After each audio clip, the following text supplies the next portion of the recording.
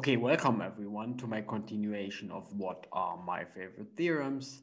As usually, very biased point of view, well, my favorite theorems after all, right? So today I would like to tell you something about divide and conquer, or well, and divide and conquer is a very classical idea from computer science or from numerical mathematics, from mathematics in general, whatever you want to call it. We'll see it. And I would like to tell you about a specific version of it, the specific algorithm, which is called the Strassen algorithm. And this algorithm is very, very surprising, in my opinion. Even the idea that this could be true is kind of striking. So the whole point won't be kind of today, for at least for this video, won't be that I'm showing you deep mathematics in any way. No, no. What I'm going to show you is so easy that you can, well, as soon as you know the idea and what to do, you can go and prove it yourself. And I don't mean prove it yourself on 50 pages, but prove it yourself on the back of an envelope. It's really, really simple. And I'm still surprised that actually this works. So again, let me say it again, the main idea is the Strassen algorithm is a very surprising thing. And we will see that it's pretty useful also in practice. Okay, so let's just jump right into it. So most importantly, of course, matrix multiplications. So matrix multiplications are, well, you cannot underestimate the importance of matrix multiplications. Your smartphone is probably running them in the background all the time. Maybe not completely explicitly that you will see it, but well, matrix multiplications, right? Gaussian eliminations. Actually, the original paper of Strassen's paper was Gaussian elimination is not optimal. So matrix multiplication includes Gaussian elimination. So solving of linear system of linear equations. Yeah, that looked like something we should try to understand. And I always thought I did understand I do understand what's going on. So here's matrix multiplication in a nice illustrative way. I kind of assume that all of you know what matrix multiplication is. Basically, you take whatever a row, and let's say everything is n by n. So you have n rows I could choose from. I have n columns I can choose from, and each one of those things has n elements. So in order to compute my matrix multiplication, this one here, it looks like I have n times n times n amount of information. So it looks like I have to do n cubed operations. I have to do a bit more. There are some additions or whatever. Let's ignore that. It looks like I have to do n cubed multiplications, and I really can't do any better. This really looks like there's no way you can do this anyway better than n cubed, because, well, look at it, right? You have one row of information, you have one column of information, and you paste them together. So there's just, I don't know how you feel. I just think it looks like there's absolutely no hope that they can do better. Yeah, and then comes Strassen and tells you that, yeah, actually you can do better. Oh, it's so beautiful. So let's have a look. So let's only focus on multiplication right now. You will see that actually the addition doesn't make any difference here, right? So the main player is really the multiplication. And what Strassen tells us that actually you only need 7 multiplications instead of 8 for a 2 by 2 matrix. So my 2 by 2 matrices here are, of course, A1, A1, whatever, and B1, B1. So this is my 2 by 2 matrix. And I just told you that I naively would expect n cubed multiplications, so 2 cubed, so 8 multiplications, but actually Strassen says for 2 by 2 matrices, you only need 7 multiplications, which if you take this, if you have this picture in mind, is actually very surprising, right? It really looks like you have a row of information, you have a column of information, and you squeeze everything together. So there's just no way that you can do better than n cubed. Well, you can. So naively, you get 8 calls, and all of you know how it works. I just wrote it down again. So M1, M2, M3, M4, M5, M6, M7, and up to M8. And well, you know how it looks like, right? A2, A2 times B2, B2, for example, will turn up here. And that's it. And well, matrix multiplication of a 2 by 2 matrix. Not too complicated. We understand matrix multiplication of a 2 by 2 matrix. And Strassen has this it's ridiculously simple. And yeah, he just says, okay, if I rewrite my terms a little bit, don't look at this too much. The link to the formal descriptions, to the formal procedures in the description anyway. So the point is you only have 7. S1, S2, S3, S4, PS S5, S6, S7, and you paste them together like that. Doesn't really matter how it really looks like. And of course, it's just a stupid check by look at this. Well, if you want, for example, you could just pause the video and compare what I've written down here, just expand it, and you will see that it's the same here. So that's a really trivial check. The main, as I said again, the main brilliance here lies that you actually can do that. So he splits, for example, here you have those two, and basically he splits the whole procedure into different bits and pastes them together in a smart way. And then you can get away with 7 instead of 8 multiplications. So for a 2 by 2 matrix, you can save 1 operation. Right? That sounds pretty okay. For a 2 by 2 matrix, you can save 1 operation. Maybe this means for a 100 by 100 matrix, you can still save 1 operation. That wouldn't be all that exciting. I mean, it is still a bit surprising that you can get away with 7 instead of 8. But, well, if you would save 1 for whatever 100 by 100 matrix, 1 operation, nah, I wouldn't be that excited. But the point is you can use the standard divide and conquer strategy, which basically is, okay, you have your n by n matrix, so you decompose it into n over 2 by n over 2 matrices. So this is usually the divide and conquer strategy that you can see here. So you decompose it n2 over 2, you could decompose it in n over 4 by n over 4 matrices, each one of them further, and so on. Right, that's the divide and conquer strategy.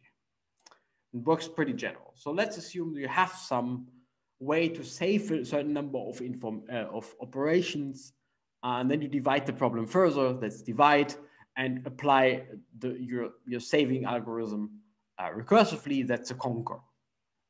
Right? So basically what you observe is that all those rules actually do not really need numbers. They also work for block matrices. So you can divide your matrix, you give them n by n matrix in n by, so all of these are n over 2 times n over 2 matrices, and run the same algorithm with those rules on those matrices. So you actually need then 7 calls for your smaller matrices, and you conquer, you repeat.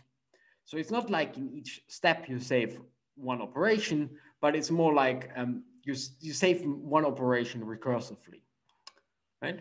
And that actually leads to the funny approximation of the operations you indeed need to be roughly n to the log 2, so the logarithm 2 for 7. And 7 is, of course, the number of calls, which is certainly smaller than n cubed, because, well, 3 is, of course, the 8 operations, the log 2 8. So here I have log 2 7. So naively, I have log 2 8. And with this 1 operation that I save, I have log 2 7, because I can use this funny trick to divide and conquer. Yeah, and that's basically what Strassen did. And then he said, oh, yeah, well, you can include the addition and multiplication as well. And he got this number. So the Strassen algorithm for an n by n matrix comes with the following cost. You need this number of operations, which roughly, if you ignore all the rest, so here's a constant, I ignore the constant. This is smaller than this one, so I ignore this one anyway. I can use something like, I can approximate this one by this one I can ignore anyway. So I get roughly n to this log 2 7 operations, and log 2 7 is roughly 2.8. Classically, again, if you do addition You have those n cubed multiplications that I explained, and actually you have this number of additions, but you can again ignore them. So there's a 2 that I ignore. This is only squared, so I ignore it because the cube is the only thing that matters here. So I get this number compared to this number. So 3 compared to this one. So Strassen's algorithm is actually in the long run much, much faster. So here is the difference between them. Because of the explicit numbers you can use here, it takes a while. So roughly at something like 650 operations, n equals 650, it turns around and Strassen actually gets really faster. So please don't do that by hand, right? So it looks like for a 2x2 matrix to save run operation, but I suppressed the addition at this point. So for a 2x2 matrix, you're better off by doing the standard multiplication. But roughly around 600, whatever, it actually becomes faster and the Strassen, and it actually becomes much, much faster. So this number grows much, much faster than n to this number. And to the omega for omega equals, what was it, log 2, 7, right? And the whole point is now that, well, Strassen's algorithm has some advantages, some disadvantages, but it really kickstarted this whole idea that actually you can do better. I find this very surprising, right? Matrix multiplication, it really looks like you can't do better.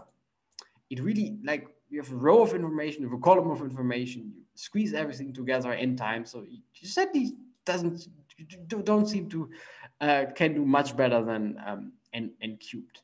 But yeah, he says you can, and that triggered a lot of research in that area. And probably your smartphone by now is using some version of Strassen's algorithm running in the background, and you can't even see it. And it triggered a lot of research. So in this diagram, which I link in the description if you want to zoom in, you basically see a graph that looks a little bit like whatever, like this, the staircase graph. And of course, you expect the staircase because each step refers to a certain paper, which it basically increases the efficiency of matrix multiplication.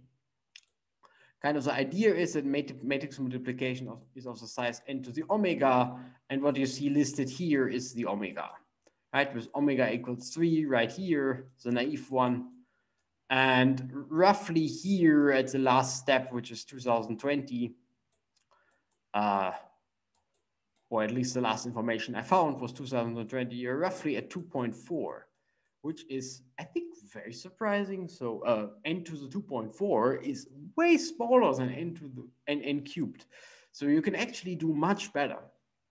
And what I even find even more surprising, is that it's not quite clear how good you can do. So the naive lower bound, just look at it, the naive lower bound is that you have n squared entries here, and you need one operation per entry in the long run. So the naive lower bound is you need n squared operations. And it's still not clear if you can actually find an algorithm which only needs n squared operations. So the big question is, can you drop omega to 2? I'm not sure. I would be very surprised, but I was already very surprised when I saw Strassen's algorithm. Just to make sure how surprising this actually is, this says that in this picture, where you obviously have those 3 layers of information, one of them is completely redundant. One of them is completely redundant, and on average, or not on average, in the long run, you should expect n squared operations. Which, I mean, if that would be true, that would be just ridiculous.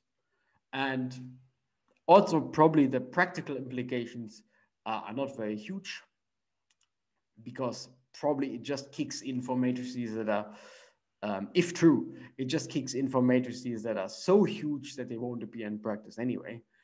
But just the philosophical implications are just tremendous. In this standard matrix multiplication that we all know and like, maybe not like, that we all know for a long time, I like it. There is a complete layer of redundant information. Again, if this would be true. Yeah, so let me wrap up. So I think Strassen's idea is very surprising. If you just look at matrix multiplication, it doesn't look like you can compress information in any way, but actually you can. And as I just showed you, by now we're roughly down to n to the 2.4, which is already quite a drastic uh, increase of speed for running matrix multiplications for, okay, very big matrices. Of course, you shouldn't do that by hand for small matrices. But anyway, maybe you can even push it to n squared, which I would find extremely surprising and really striking. Like our beloved matrix multiplication has a completely redundant layout. Very, very surprising. If that would be true, that would be mind-blowing. Anyway, I hope you enjoyed the video and I hope to see you next time.